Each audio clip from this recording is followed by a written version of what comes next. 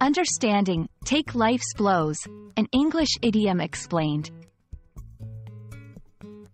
Hello and welcome, everyone.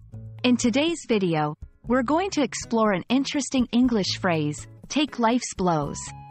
This idiom is often used in everyday conversation, and understanding it can enrich your English language skills. So, let's dive in and find out what this phrase means and how you can use it in your conversations. Take life's blows is an idiom that combines two words, take and blows.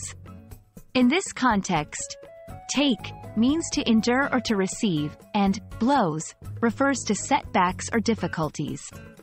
Therefore, when we say someone is able to take life's blows, we mean they are capable of enduring life's challenges and difficulties with strength and resilience.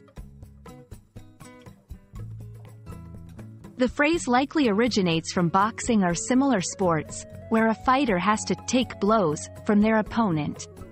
In life, these blows are metaphorical, representing the hardships and challenges we all face.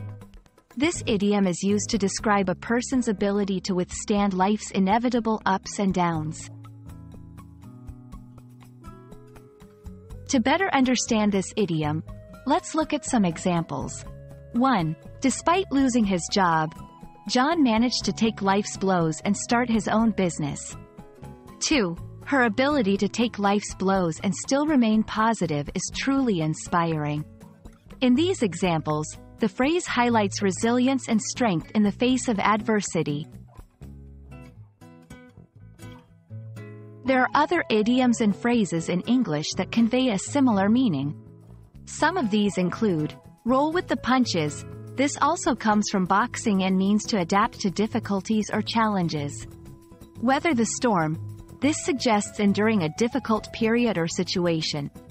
Understanding these similar phrases can give you more ways to express the same idea in English. We hope this video has helped you understand the meaning and usage of the phrase, take life's blows.